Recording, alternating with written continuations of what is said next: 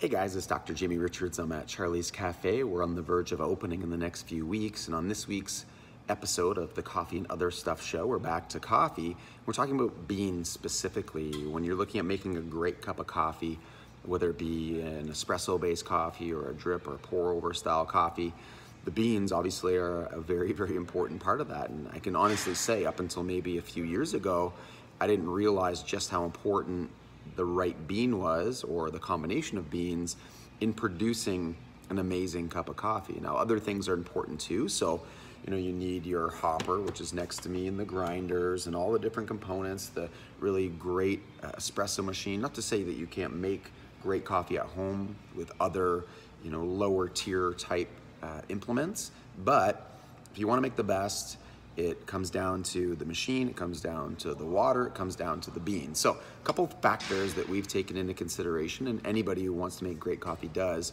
is the origin of the beans. And you've heard lots of different names for all of these, Robusta,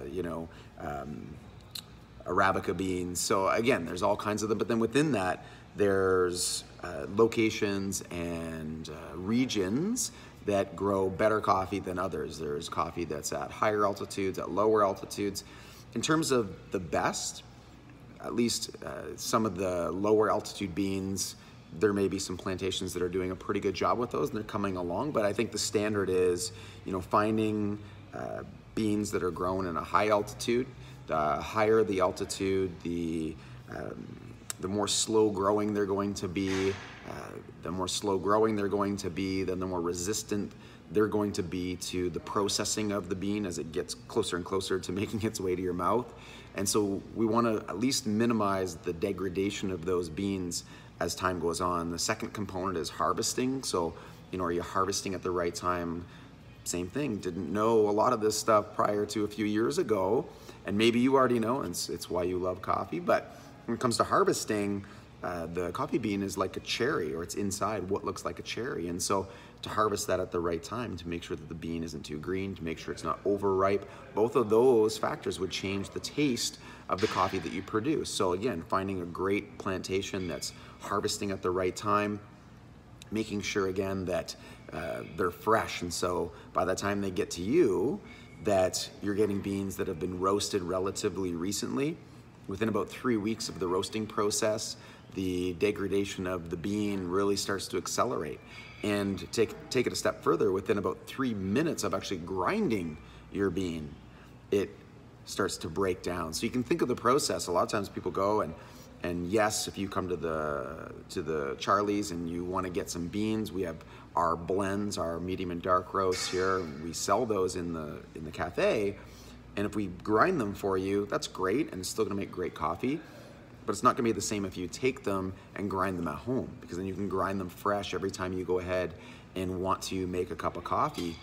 That's gonna be your best way to do it. So here at the cafe, we get our beans roasted locally in Mount Bridges at Ojo's Coffee with a couple blends that we put together. And I'm looking here at our Charlie's Dark Roast. Ours is a blend of Sumatra, Guatemala, and Peruvian beans. And then our medium roast is just the perfect blend of Mexican Chiapas, Sumatra, and Guatemalan beans. So we've taken time to design these blends with Joe at Ojo's and come up with something that's gonna be perfect for us and the coffees that we wanna make here. We also have a decaf blend that is great, and it's the best decaf I've personally ever tasted, and it's a Swiss water processed decaf. So again, you're not getting the chemically processed decaffeinated coffees.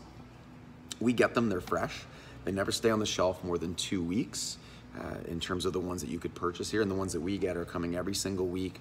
They're stored in an air-sealed container. At the end of the day, the hopper gets emptied and it gets refreshed every single day. So those beans are fresh every single day. They're ground to order.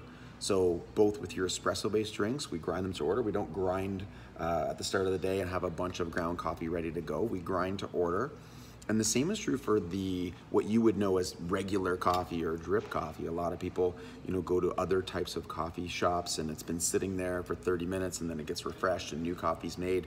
We do pour over. It takes a couple extra minutes, but your coffee's getting made for you fresh every single time. So those beans, which have been stored at the end of the day, at the start of the day, they get put into the hopper, individual hoppers for each pour over blend that we have on for that day.